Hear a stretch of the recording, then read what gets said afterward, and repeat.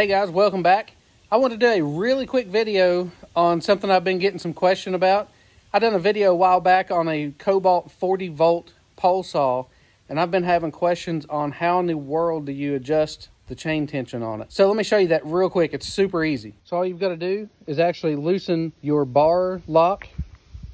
So you're just going to loosen that up a bit. You take a Phillips head screwdriver, and right in beside the bar, there's a Phillips head screw right there, and you tighten or loosen that to adjust that tension.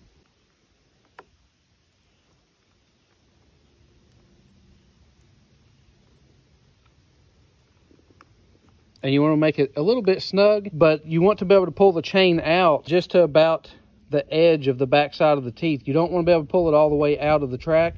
That gives you about a 1/4 inch of play, and then you just tighten your bar lock back down, and that's all there is to it.